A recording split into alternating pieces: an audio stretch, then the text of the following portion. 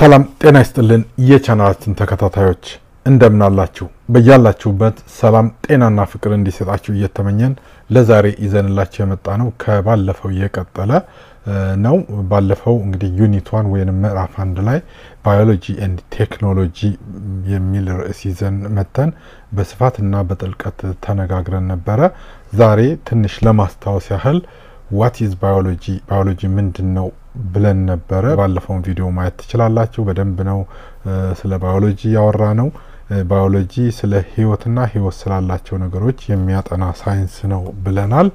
ስለ ህይወትና ህይወት ስላላቸው ነገሮች የሚያጠና ሳይንስ ነው ስንል ባዮሎጂ ስለ እጽዋት ያጠናል፣ ስለ እንስሳት ያጠናል እና ከዚህ በተጨማሪም ስለ ሌሎች ህይወት ስላላቸው ነገሮች በሙሉ በስፋትና በጥልቀት የሚያጠና ሳይንስ ነው ብለን ነበረ።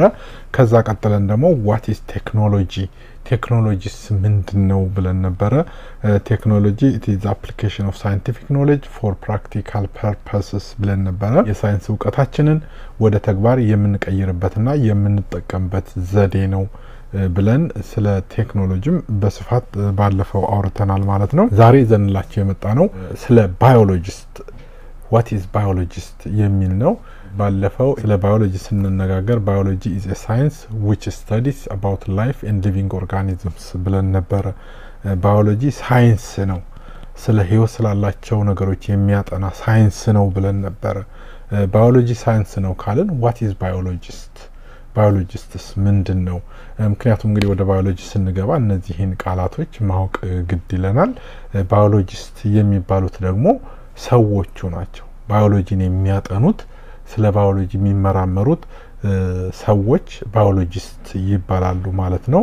so biologist is a scientist or a person who study about biology ስለ ባዮሎጂ የሚያጠኑ የሚመራመሩ ሰዎቹ ወይንም ሳይንቲስቶቹ ባዮሎጂስት ይባላሉ ማለት ነው።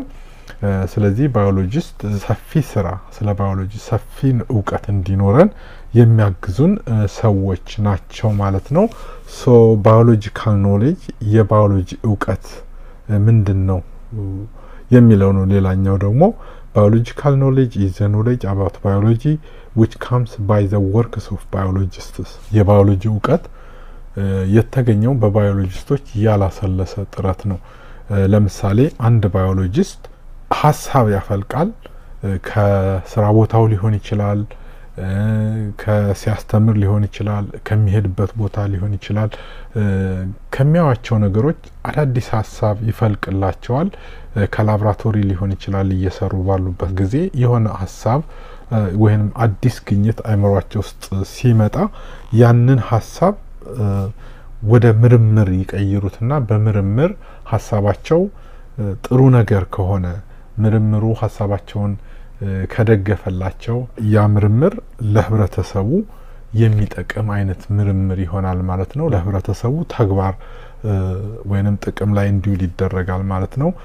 ስለዚህ የባዮሎጂ ዕውቀት ለህብረተሰቡ እንዲደርስ የሚደረገው መጀመሪያ እነዚህ ባዮሎጂስቶች የባዮሎጂ ዕውቀት ያላቸው ሰዎች በሚያደርጉት ምርምርና ጥናት እነሱ ካረጋገጡ በኋላ ትክክለኛ ነው አይደለም ብለው ያንን ዕውቀት በማስተማር መልኩ ሊሆን ይችላል፣ በመጽሐፍ መልኩ ሊሆን ይችላል፣ ወይንም በቪዲዮ መልኩ ሊሆን ይችላል ለህብረተሰቡ ያ የባዮሎጂ ዕውቀት እንዲደርስ ይደረጋል ማለት ነው። that's called biological knowledge ወይንም የባዮሎጂ ዕውቀት ይባላል ማለት ነው። ስለ ባዮሎጂካል ዕውቀት ስለነዚህ ስለ ምርምር ስለ አዲስ ሐሳብ ምናምን ስናወራ ሃይፖቴሲስን ማንሳት ግድ ይለናል።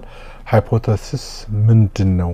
or what is hypothesis ካልን hypothesis is an idea or statement that explains observed facts and predicts new outcomes hypothesis ማለት አዲስ ሐሳብ ሲሆን ከዚህ አዲስ ሐሳብ አዲስ ነገር ይገኛል ተብሎ የሚጠበቅ ሐሳብ ነው ማለት ነው። አዲስ በጣም ጥሩ የሆነ ሐሳብ ብዙ ጊዜ እንግዲህ እነዚህ ዕውቀት ያላቸው አንዳንዴ በተፈጥሮ ሊሆን ይችላል፣ በትምህርት ሊሆን ይችላል፣ ብቻ የሆነ ነገር እየሰሩ ከሚሰሩ ስራ አዲስ ሐሳብ ሲያመነጩ ያ አዲስ ሐሳብ ሃይፖቴሲስ ይባላል ማለት ነው። እንግዲህ ያ አዲስ ሐሳብ ተቀባይነት እንዲኖረውና እንዳይኖረው የግድ ምርምር ወይንም ኤክስፐሪመንት መደረግ አለበት በሐሳቡ ዙሪያ so to prove the hypothesis is right or wrong scientists must do experiments ይሄ ማለት ምንድነው ይሄ ሃይፖቴሲስ ወይንም ይሄ ሐሳብ ልክ ነው ወይንም አይደለም ለማለት ሳይንቲስቶች ምርምር ማድረግ አለባቸው ማለት ነው ምርምር አድርገው ስለዚህ አዲስ ሐሳብ ተቀባይነት ካገኘ በምርምሩ የአዲስ ሐሳብ ለህብረተሰቡ ጥቅም ላይ እንዲውል ይደረጋል ማለት ነው ለምሳሌ ሰዎች መድኃኒትን እነዚህ በሚዋጡ ሊሆን ይችላል በመርፌ ሊሆን ይችላል የሚሰጡ መድኃኒቶች ዝም ብለው ባንድ ቀን የተገኙ አይደሉም ሰዎች ሐሳብ ያመነጫሉ እንደዚህ ቢደረግስ እንደዚህ ቢሆንስ ምናም ብሎ ሐሳብ ይመነጫል የሐሳብ ምርምር ይደረግበታል ምርምር ከተደረገበት በኋላ ያ ነገር ጥሩም ሆነ አለመሆኑ ዕውቀቱ ባላቸው ሰዎች ተገምግሞ ካለፈ ለህብረተሰቡ ጥቅም ላይ እንዲውል ይደረጋል ማለት ነው ሌላኛው ደግሞ ጆርናል ነው ብዙ አይነት ጆርናሎች አሉ የጋዜጠኞች የሚያወጡት ጆርናል አለ የህክምና ሰዎች የሚያወጡት አለ የተለያዩ ሳይንቲስቶች የሚያወጡት የተለያየ ጆርናል አለ so a journal is a newspaper or magazine that deals with a particular subject or professional activities ይላል ጆርናል ማለት ስለ አንድ ሐሳብ ወይም ርዕስ የምርምር ውጤት በጋዜጣ ወይም በመጽሔት ታትሞ ይወጣ ማለት ነው አንድ ሐሳብ ወይንም ርዕስ ሰዎች ያንን ሐሳብ ምርምር አድርገውበት ከዛ በኋላ ሌሎችም ሰዎች ያንን ሐሳብ ቼክ አድርገውት መርምረውት ኢቫሉዌት አድርገውት ሐሳቡ ተቀባይነት ካገኘ በጋዜጣ በመጽሔት ላይ ይወጣል ይሄ በጋዜጣ ላይ ወይም በመጽሔት የወጣው ሐሳብ ጆርናል ይባላል ማለት ነው ብዙ ጆርናሎች አሉ ሜዲካል ጆርናሎች አሉ ቅድም እንዳልኳችሁ ብዙ አይነት ጆርናሎች አሉ example biologists publish their new works called researches in a special magazines called biological journals ነው የሚባሉት የራሳቸውን ስራ ሪሰርች አድርገው ተመራምረውበት ከዛ በኋላ ከጸደቀ የራሱ ባዮሎጂካል ጆርናልስ አሉ እዛ ላይ እንዲታተም ማድረግ ይቻላል ማለት ነው ሌላኛው ዛሬ የምናየው ፒር ሪቪው የሚባለው ነው ፒር ሪቪው is the review of a research by several other well-known scientists whether the research is done in a high standard or not before the research is published on journals ፒር ሪቪው የሚባለው እንግዲህ አንድ ሰው የሆነ ሪሰርች ሲሰራ ወይንም ስለ አንድ ሐሳብ ሲመራመር ተመራምሮ እሱ ያገኘውን ግኝት ያገኘውን ስራ ወደ ጆርናል ወይንም ቅድም እንዳልኳችሁ ወደ ጋዜጣ ወይንም መጽሔት ላይ ከማሳተሙ በፊት ሌሎች በዛ ዙሪያ ዕውቀት ያላቸው ሰዎች ያንን የሱን ስራ እንደገና ይገመግሙታል እንደገና ገምግመው አይተውት ሁሉ ነገር የሆነ ነገር ማስተካከልም ካለበት እዚህ ቦታ እንዲስተካከል ተብሎ ከተስተካከለ በኋላ በጆርናል መልኩ እንዲወጣ ይደረጋል ማለት ነው ግምገማ በሌሎች ሰዎች የአንድ ሰውን ስራ ዕውቀቱ ባላቸው ሰዎች የሚደረግ ግምገማ peer review ይባላል ማለት ነው so peer review is a review of a research by several other well-known scientists whether the research is done in a high standard or not before the research is published on journals ስለዚህ የተሰራው ሪሰርች ወይንም የተሰራው ስራ ስታንዳርዱን የጠበቀ